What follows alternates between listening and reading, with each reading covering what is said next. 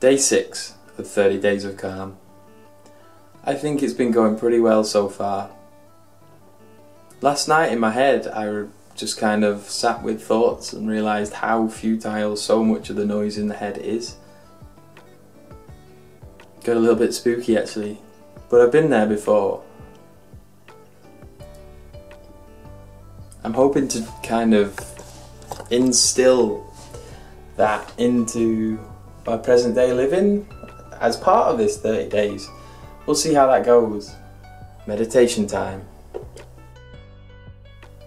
Many of us feel like we're living in public more than ever. Come back to the room.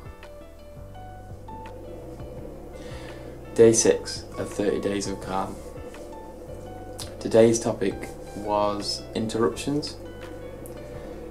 Considering a lot about social media, how perhaps we interrupt moments like a beautiful sunset, a fantastic meal, in order to share that. The interruption process can really take away from the value of the moment, and I know that. I'm sure we all do. A photograph of a lovely scenery. I used to be super anti the whole thing, and I'd see people taking pictures of this situation that I was just taking in and be like, you've got to just take it in. Now of course I'm using social media all the time, so I'm getting the other end of it. I think the ideal behind meditation is to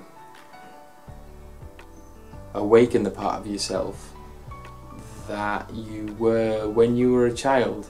I had a recollection last night of when I was at my auntie's house playing in the garden with my cousin, and I don't know how old I've been, maybe 4 or 5 years old, very young, because the memories are not like memories of yesterday or last week.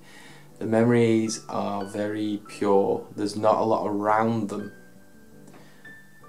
but what I really do focus on in those memories is that sense of there neither being a past or a future. It was very present moment.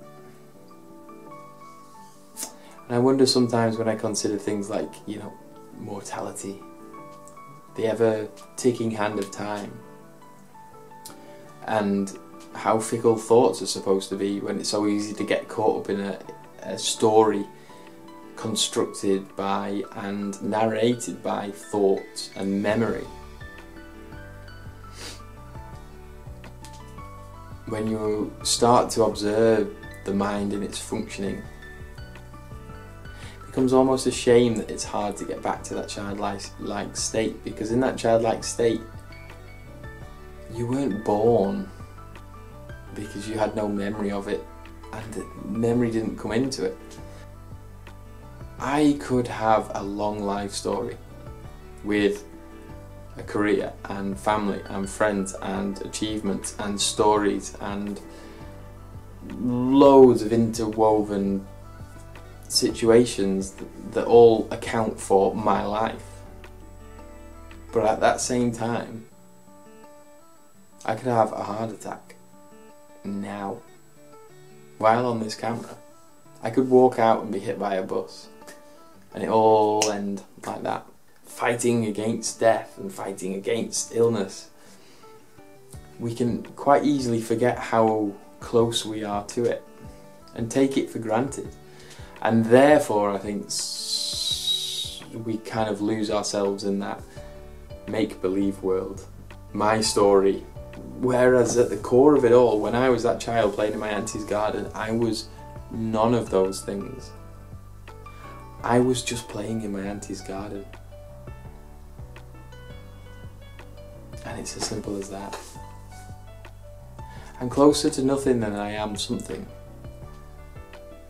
And I think the recollection of me playing in my auntie's garden is kind of a nice memory of me living that natural state. Since then it's maybe been covered by years worth of story and script. I think what I'm seeing is that it is just story and script. As crazy as that sounds. Anyway, thank you for joining me. Much love. I'll see you tomorrow.